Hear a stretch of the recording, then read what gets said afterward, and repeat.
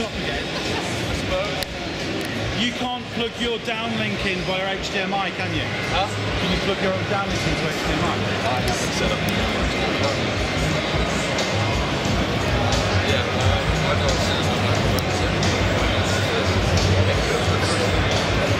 So this is the first flight of the only sample of the Inspire 2 with the X5S camera on in Europe. Yep. So we have an exclusive,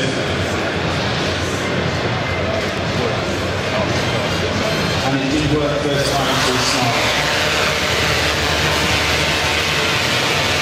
So tech-wise, I've flown Inspire 1. I know you fly regularly.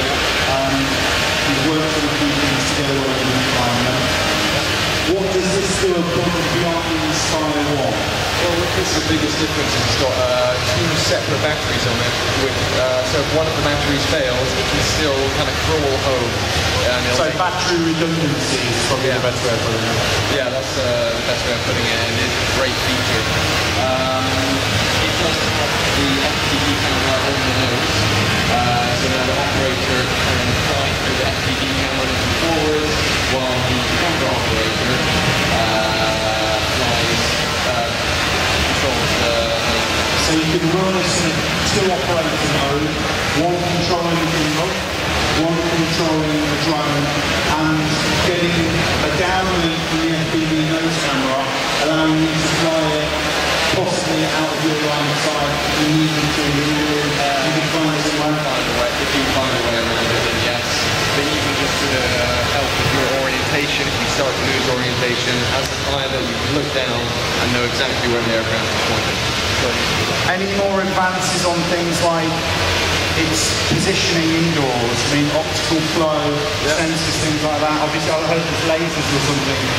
There are some lasers, but they've got the same optical sensors they've got on the front, underneath, and above. So now you can crash into the ceiling. So it knows its proximity to an object above now, as well as below. As well as below, which is another massive feature. I want to try lasers. Everything should have lasers on. Yeah, definitely. But maybe laser edition. Flight time with the two batteries. Obviously, that would add to your flights. What would you say the flight time is in comparison to an Inspire 1? Flight time depends usually on the camera that you get. You buy the Inspire 2 without any cameras, but then you have to select your camera that you want to put on there. The flight time, depending on your camera, is going to range from between 15 and 20 minutes, in that kind of range, but you're not going to want to fly for that long. So basically, this is real pro high-end stuff. Yeah. It's a step up from Inspire 1 and Phantom. You get that massive range. It's pro-end users, cinematography, TV work, film work, or if you've got the money, amateur filmmaking using really high-end gear. So you can specify different camera on the bottom camera. Lots of different options is that? Yeah, there are currently two cameras which are being announced, which is the X4S and X5S. This has the X5S on there at the moment, which is the big cinematography camera. The X4S is a slightly lower end, more consumer grade camera. Hopefully it'll see the consumer camera and we'll see what happens. So everything is going on in the industry, or optical zooms concerned, thermal imaging, stuff like that. Fingers crossed will be incorporated towards the project.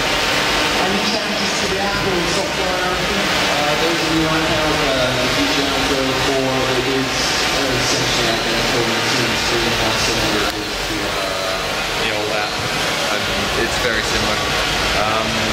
Transmitter looks very similar. Obviously, gunmetal grey is like the new white. Yeah, same connector to the back as well. And I can see a HDMI out in there, so I think you could pipe the downlink onto the monitor. Or something like that, plug and play. Cool. Anything else you think that prospective end users need to know about the product? I think it's quite. People need to be aware that this is a high-end professional grade drone. It is for some quality, not necessarily just for hobbyists. So, have they improved things like the flight control or the way it operates on the modes or anything like that?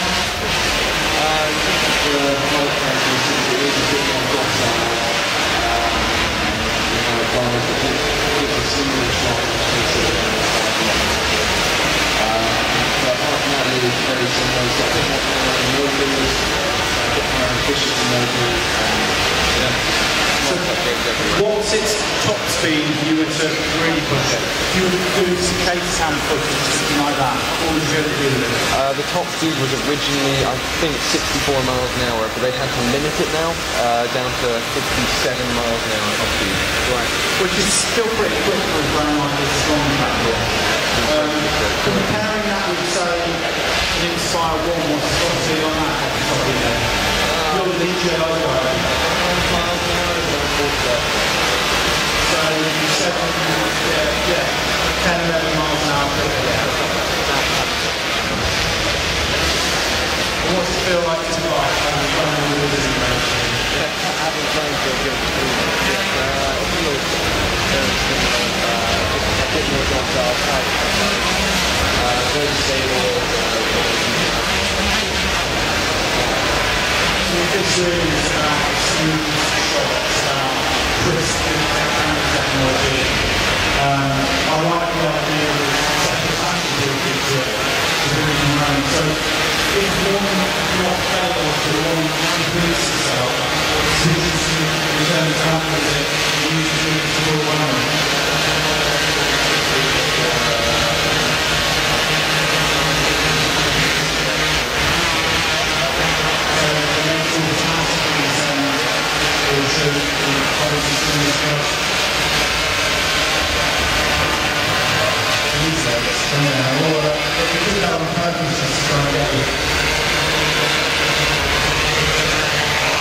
There you have it. First flight in the UK or in Europe, the first and only sample of the new Inspire 2. I even like the colour. Yeah, it's great. It's wonderful. Thank you. No problem, thank you. What's it feel like? It feels good. It does feel a bit more. Have you seen this stuff? Oh, he just showed me how the batteries pop out and press a button on the top. Like a cartridge loaded. Boom, straight out. Yeah, 2 of them, longer flight time. Any idea what the charge time's like on those? Not a clue. 45 minutes to an hour. But then you have a charging hub which can charge 2 at the same time. So you charge the batteries on the hub, charges both batteries at the same time. That's pretty cool. Brilliant. Thank you.